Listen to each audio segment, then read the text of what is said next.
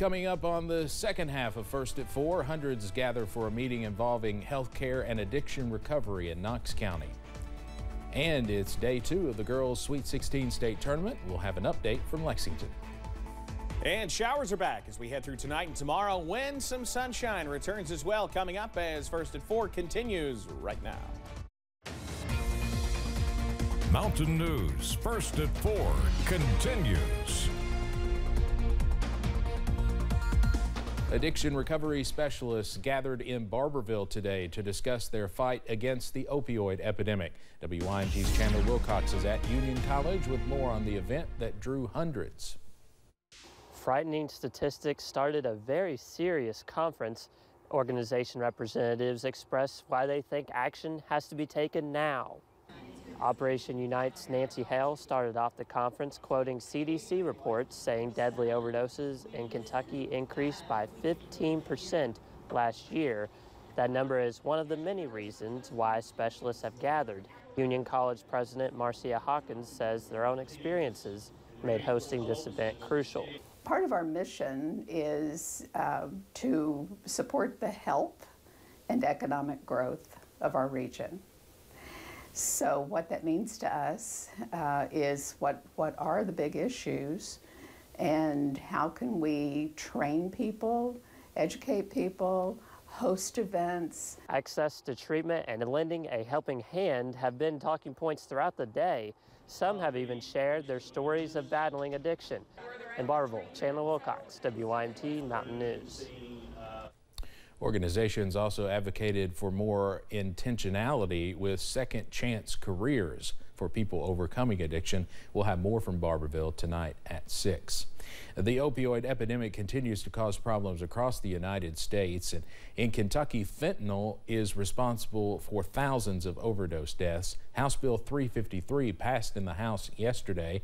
That bill would exclude some testing equipment like fentanyl strips from being considered drug paraphernalia. 353 seeks to solve the problem of currently our fentanyl test strips fall under our paraphernalia statute, and we just don't want people who are using them and trying to save their lives to be arrested. The 2021 Kentucky Overdose Fatality Report says fentanyl was in nearly 73% of overdose deaths. We'll have more about this coming up at 5:30. One Pike County business is moving its focus from pets to people, all in preparation for prom.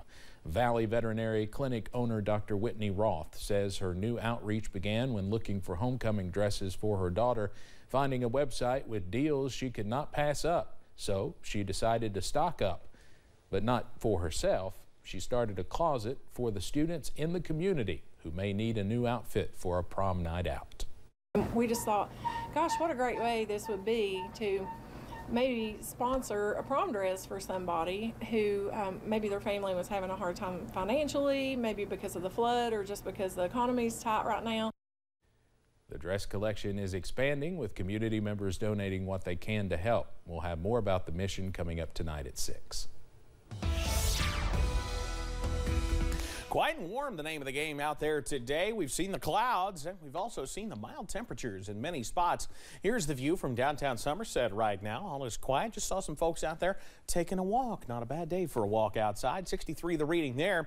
We are continuing to watch the clouds increase as we head into tonight. The view from Buffalo Mountain obscuring the sun at this point. Temperatures middle and upper 60s the further south and east or south and west that you go. And that's where we're starting to see some milder air. We're talking 10 to 15 degrees warmer, even close to 20 degrees warmer than this time yesterday. As we head through tonight, though, we'll keep the milder weather going. We should be about 55 for daytime highs this time of year. Temperatures slowly drop as we fall into a rainy pattern in the nighttime hours. Details on how long that rain sticks around in a few minutes. Steve? All right, thank you, Evan. The KHSAA Girls Sweet 16 continued this morning from Rupp Arena, and one more of our mountain teams still had to take the court. WYMT Sports Director John Lowe joins us now with those highlights. John. Thanks, Steve. No team in the girls' Sweet 16 has had quite the journey the Knott Central Lady Patriots have had, from a rocky start on and off the court, all to win the 14th region crown. Their reward, a date with Ashland in the first round of the Sweet 16. Now the Kittens would be the ones to hit the ground scratching. Kenley Woods takes it up to the rim right here for the easy bucket. Pats, they're trying to get some action, but the loose ball was grabbed by Jenna Delaney of Ashland. Passes to Ella Sellers, and she reaches for the jumper right there. KCC shut out in the first quarter, but they get on the board with who else? Kylie Gayhart. She will pull up for the three right there from the right wing and sink it. Ashland up 21-6 at the half. Woods here charging down the lane for another Ashland basket right there. But shots will start to fall for the Patriots here. Only 1 of 18 in the first half. Kylie Gayhart goes to Lacey Hall, and Faith Pollard will seal the deal for the triple from the corner. They're loving it on the Knott Central bench. Gayhart to Hall for another bucket. Little jumper right there. But it was too little too late. Ashland too big for the Pats to rally past. They fall at Rupp Arena 46-34. Courtney Lane Brewer has more from Rupp. Knott Central battled in the final minutes of their first round game here at Rupp Arena, but it was too little too late to get past an Ashland team that got ahead early. It was a slow start for both teams, just 27 points on the board at halftime. Knott Central went from 1 of 18 from the field in the first half to 11 of 20 in the second. The Lady Pats fell in the end 46-34, but remember, this was a team that nearly didn't have a court. All year KCC has had to fight, and this afternoon was no different. You know, I was proud of the way the girls fought.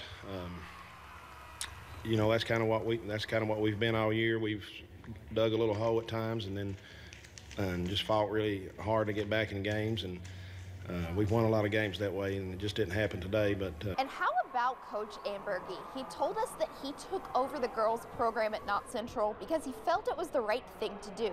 And now here he is leading his team to end their season on the state's biggest stage.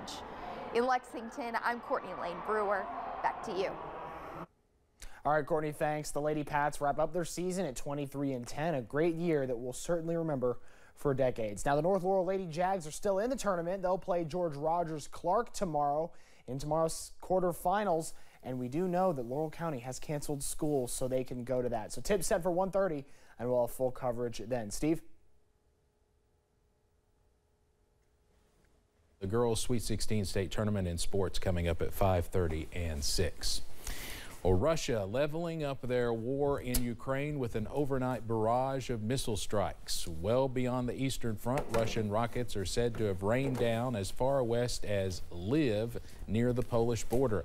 The escalation could signal Russia's frustration with a slow-moving ground war and knowing that Ukraine is reaching out to Western allies for aircraft, weaponry, and training. But will the U.S. get involved at that level? CNN's Chris Wynn has the latest. In Ukraine, Russia launching one of its biggest aerial assaults Thursday. Ukrainian officials counting 81 missiles targeting critical and civilian infrastructure across the country, killing at least 11 people. This was a sizable set of airstrikes with a mix of platforms. The large-scale attack, including the rare use of 6 Kinzhal hypersonic missiles, which eluded Kyiv's air defenses. These jet-fired missiles have a longer range, as well as the ability to attack from multiple directions. Their use could signal a shift in Russian strategy, as the U.S. is questioned about how it will support Ukraine moving forward. There's no plans to train Ukrainian pilots right now on the F-16. It's air defense, it's armor, it's artillery, and it's ammunition. And that's what we're focused on providing them. But in the western city of Lviv, far from the front lines of the war, rescuers continue to search for victims after 3 residential buildings were destroyed. The Russian Ministry of Defense says the strikes were retaliation for an alleged incursion last week by a pro-Ukrainian armed group in Russia's Bryansk region. A local official says 2 civilians were killed, but Ukraine denies any involvement, and CNN can't confirm Russia's claims. Meanwhile, Ukrainian President Volodymyr Zelensky says he has no plans to meet with Russia's president anytime soon. We have to concentrate, strengthen forces and new weaponry from our partners in order to conduct our counter-offensive operation. I'm Chris Wynn reporting. The Biden administration is requesting $842 billion in its 2024 budget. That's a $26 billion increase compared to last year, with an emphasis on countering China and assisting Ukraine. Taking on climate change one plate at a time. More on the movement to eat less meat coming up. And showers roam back into the region as we head into tonight. The details in a few.